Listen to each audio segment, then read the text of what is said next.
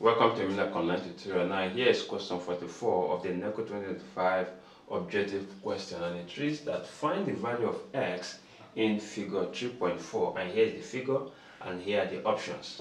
Okay, now in this figure here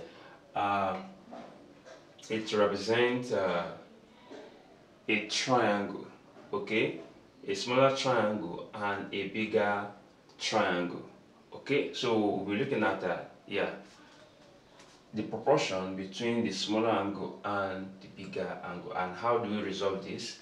Now from here to here is x, so from here to here is the sum of 8 and x. Same thing here, from here to here is 9, and from here to here is the sum of 9 and 6. So how do we go about it? So we say x, which is this, all over the sum x plus what? 8, you have x plus 8 is equals to 9 from here to here, then all over the sum from here to here, which is that's 15.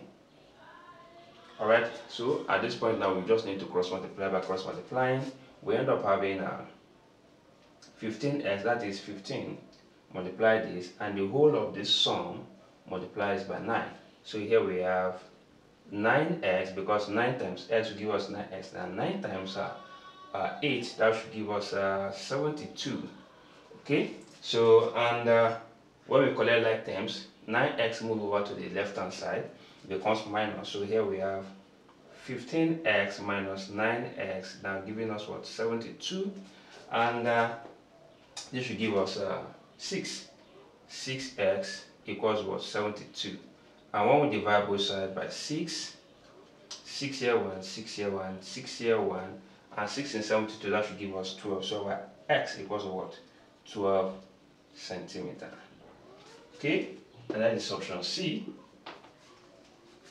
Thank you and God bless you.